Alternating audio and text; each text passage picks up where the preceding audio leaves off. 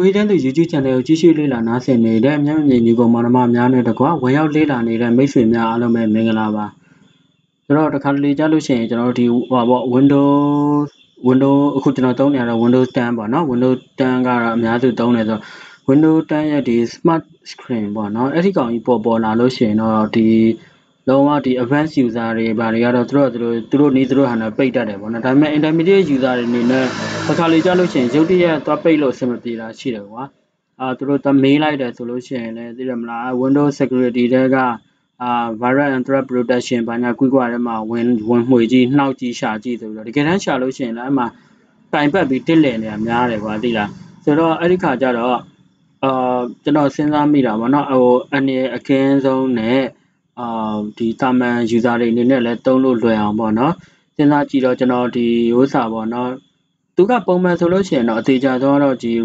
registry editor ထဲမှာသွားပြီးတော့rejected ပေါ့နော်အဲ့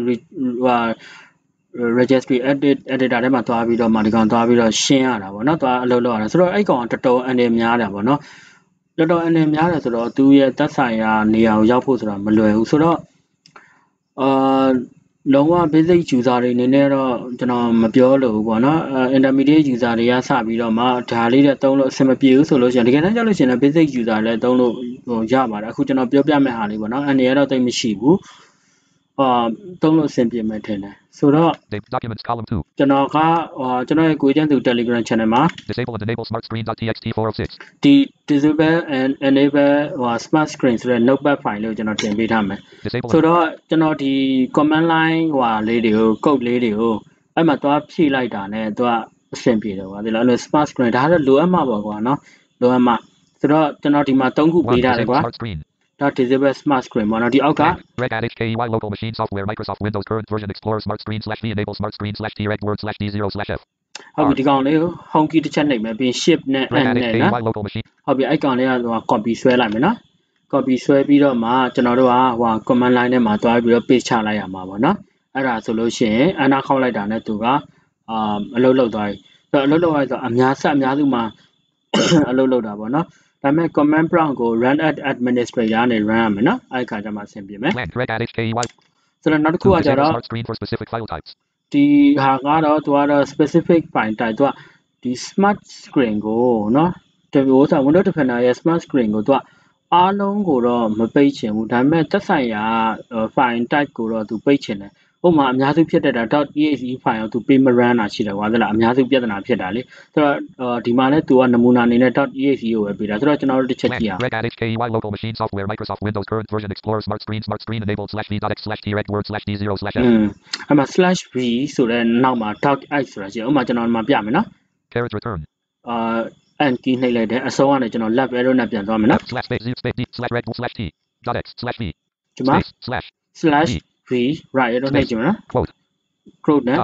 exe quote ဒီ quote နှစ်ခုရဲ့ကြားထဲမှာ exe.exe ဆိုတာ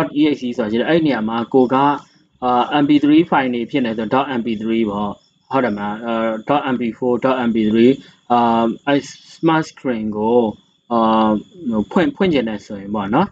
ဒါမှမဟုတ်ပိတ်ချင်တယ်ဆိုရင်ပေါ့နော်ပိတ်တယ်ဒီကောင်ဟုတ်တယ်ဟုတ်တယ်သူကဒီ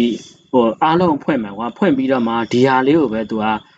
.exe file လေးကိုပဲဖြစ်မယ်ဆိုဒီ line ကို Reg add HKEY local machine software Microsoft Windows current version Explorer smart screen enabled /v.x/t reg word /d0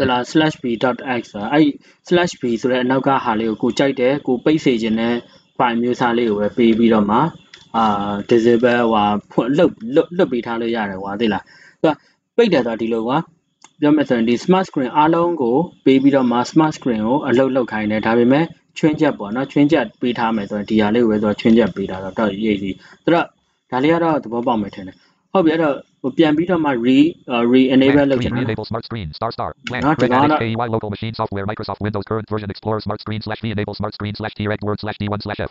ဟုတ်ပြီဒါကိုကျွန်တော် home key နှိပ်လိုက်မယ် shift နဲ့နှိပ်လိုက်မယ်ကျွန်တော် copy ဆွဲလိုက်မယ် copy ဆွဲပြီးတော့ကျွန်တော်ကဒီမှာ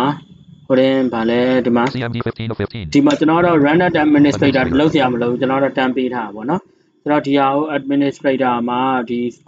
command prompt ဒီshortcut တင်ပြီးတော့မှ administrator ပေးတဲ့ဟာကိုကျွန်တော်ရင်တော့ ပြပေးဘူးလေနော်အဲ့ဒါကိုယ့်ကိုကျွန်တော်ရဲ့ဒီမျက်မြင်များအတွက်အထွေထွေကွန်ပျူတာနည်းပညာများဆိုတဲ့ထဲမှာသွားရှာကြည့်လိုက်နော်ဆိုတော့ဒီမှာ page ချလိုက်မယ် C Windows System 32 Greater Red at HKEY local machine အဲ့နောက်ခေါက်ကြည့်မယ်နော် completed successfully ဒီမှာဒီ operation completed successfully ဆိုတော့ဒါဆိုလို့ရှိရင်ပြီးသွားပြီပေါ့နော်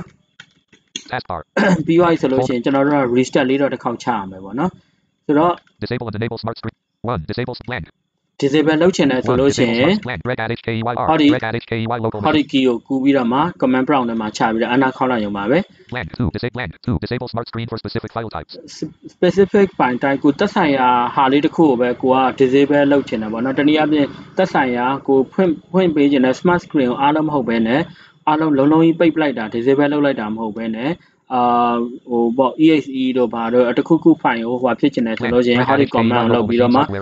/b ရဲ့အနောက်က quotation နှစ်ခုကြားထဲက quotation နှစ်ခုကြားထဲကဟာကိုလိုချင်တဲ့ file type ကိုလက်နဲ့ manually ရိုက်ထည့်ပေါ့နော်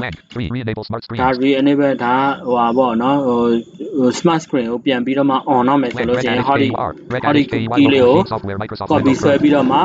command prompt ထဲမှာသွားပြီးတော့ paste ချမှာpage ချပါပြီးကြလို့ရှိရင်ဒီဟို page မချခင် run at administrator နေလုပ်လို့ပါဆိုတော့ဒီလောက်ပါပဲဒီ file လေးကိုလည်းကျွန်တော်ရဲ့ကိုရေးချမ်းသူ Telegram channel မှာ